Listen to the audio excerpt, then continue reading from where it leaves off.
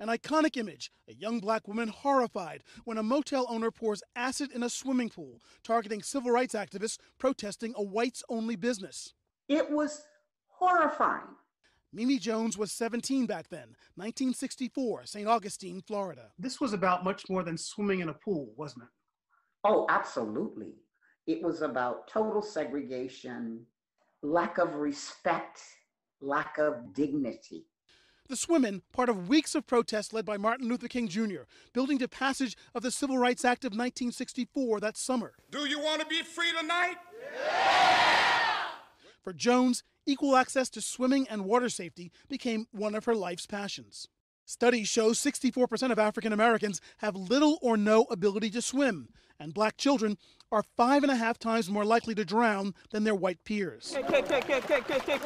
In Texas, that huge disparity motivated the Thomas twins to start a program offering free swimming lessons to children in their community. Swimming is a very elitist sport in this country. We want to blow the lid off that and give access to anyone. Simone Manuel also hopes to help transform the sport. In 2016, becoming the first African-American woman to win an individual Olympic gold medal in swimming. I have dealt with experiences of racism in the sport. At the age of 12, I wanted to quit.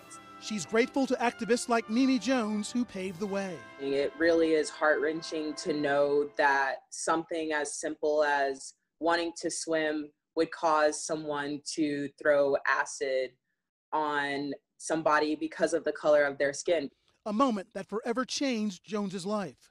It only strengthened my resolve and my lifelong commitment to challenge racism, inequality, and lack of social justice for all. This turned out to be one of her last interviews. Jones died of natural causes a few days later, her family says, age 73 and still hopeful. I've never seen social change happen in this country without a battle. But I think that there's a renewed awakening.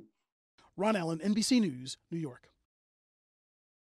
Hey, NBC News fans, thanks for checking out our YouTube channel. Subscribe by clicking on that button down here and click on any of the videos over here to watch the latest interviews, show highlights, and digital exclusives. Thanks for watching.